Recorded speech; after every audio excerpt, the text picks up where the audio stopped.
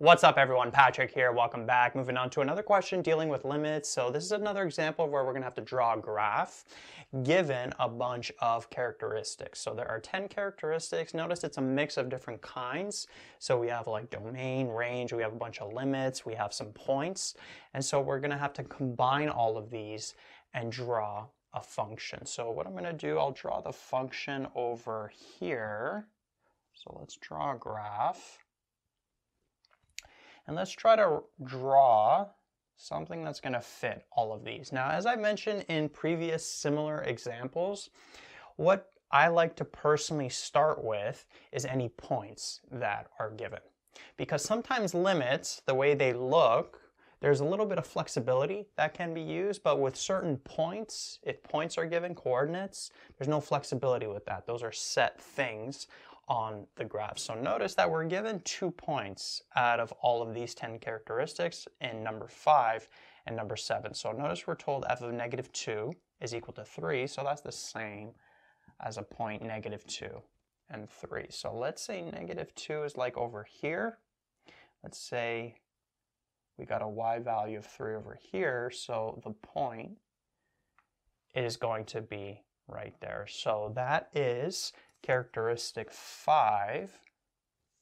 So we're done that. Then we have f of 1 is equal to -3. So that's another point at 1 and -3. So we'll have 1, then we'll have -3. So that's going to be right there, right? So we end up having that point, right? So those are the only points that are given. The rest are limits or domain and range. So from here, it's really up to you what you want to do. You can even pause the video and try this yourself and see what kind of graph you come up with, and then you can compare it to the one that I'm going to get. Personally, what I'm going to do is I'm going to work with limits 8 and 9, because notice that that is a vertical asymptote there. And so there's not much flexibility in terms of how that's going to look. Vertical asymptotes pretty much all look the same. And the way we know is because the function, as x approaches 2 from the negative side, the function is approaching positive infinity. The y values are going towards positive infinity. And then as x approaches 2 from the positive side, the function or the y values of the function are going towards negative infinity.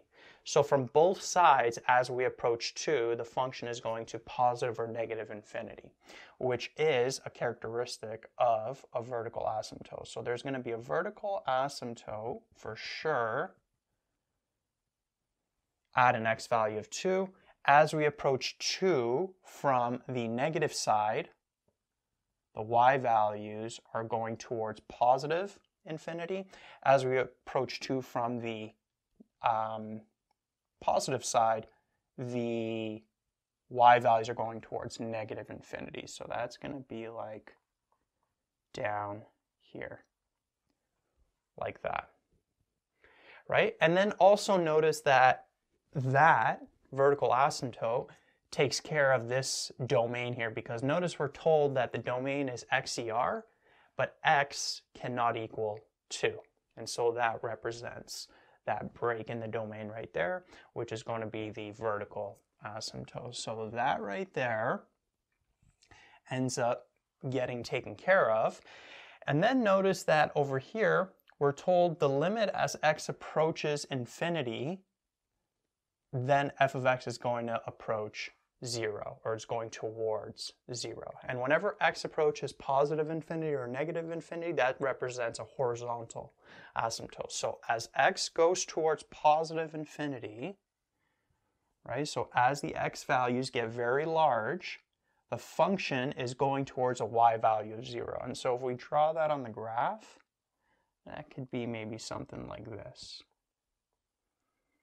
Right? That function is approaching that y value of 0. And there's different ways that this could look. This can maybe even cross the x-axis and then come back down and then maybe approach that y value of 0 from the top.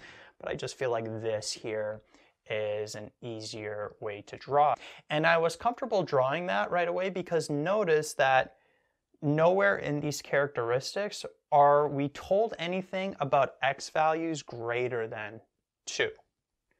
right? Like notice these limits that we're dealing with, x is approaching -2, which is going to be over here, -2, +1, right? There's nothing we have to worry about for any x values that are greater than 2. And so really we got a lot of flexibility in terms of how the graph is going to look towards the, or on the right side of that vertical asymptote. Now, maybe if we had like a limit up here or something, then we'd have to bring the graph and then bring it down, but we weren't given anything like that, right? So we could just leave the graph like this.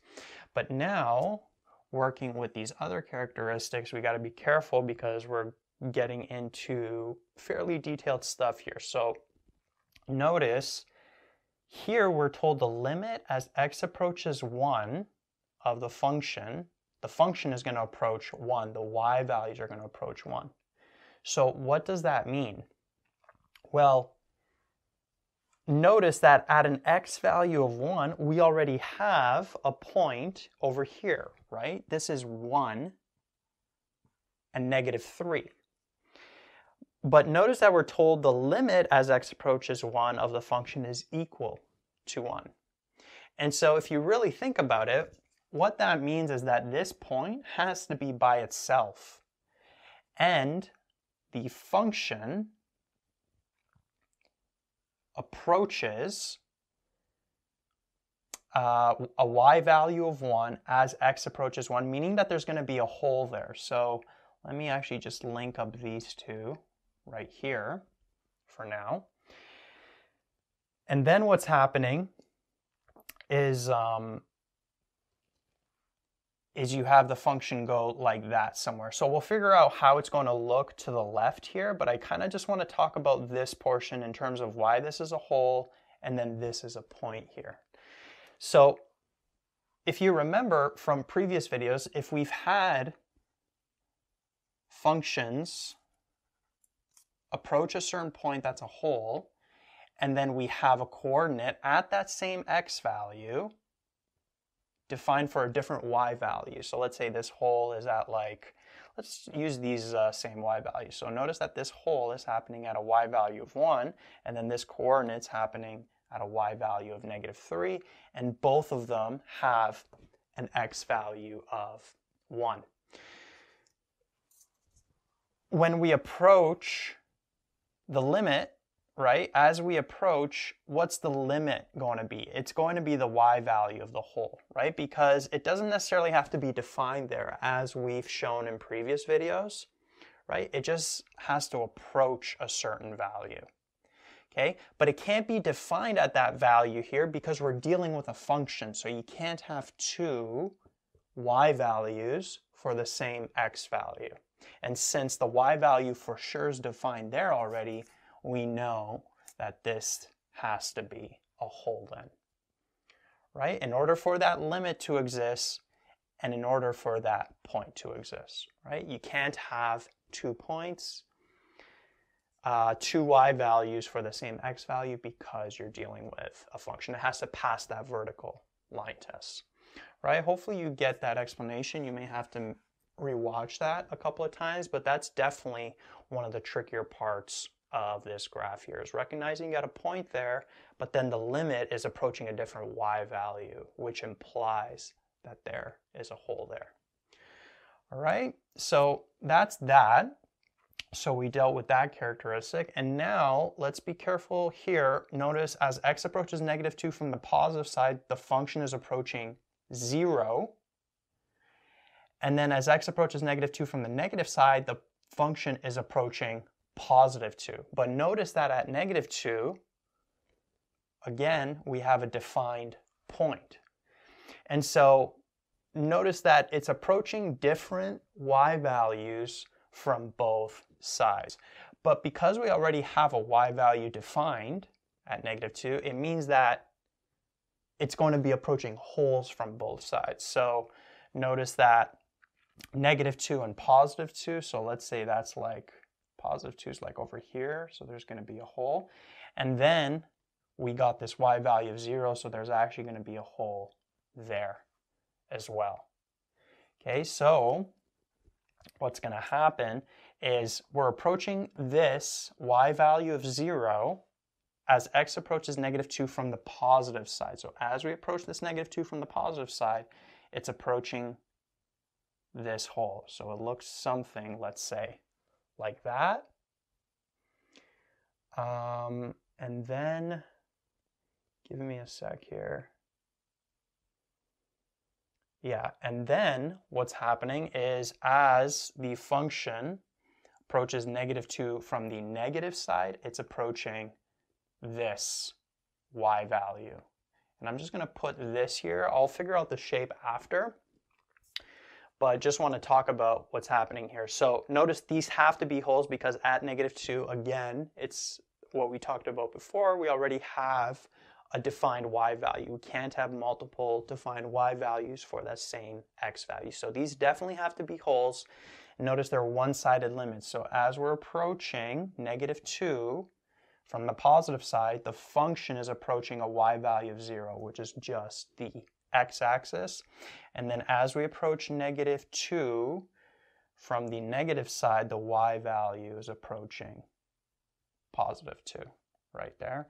And then we also have a point that's defined, meaning these have to be holes because you can't have multiple defined points.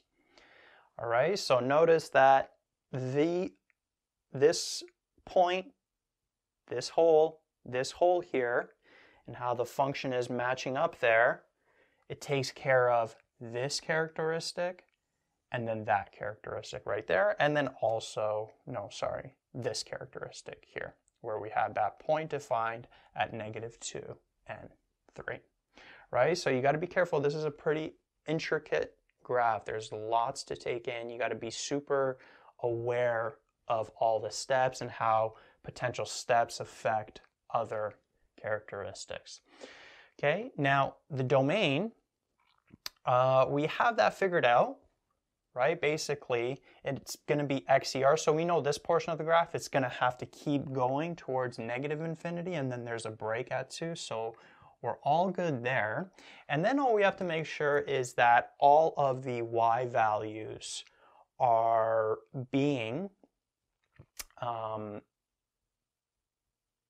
taken care of, right? That the function is hitting all of the y values from +infinity to -infinity. So this is kind of a tougher step as well. So notice that this portion of the graph, it's nice because it's hitting all of the y values from -infinity to 0, but not including 0, right? It's approaching 0.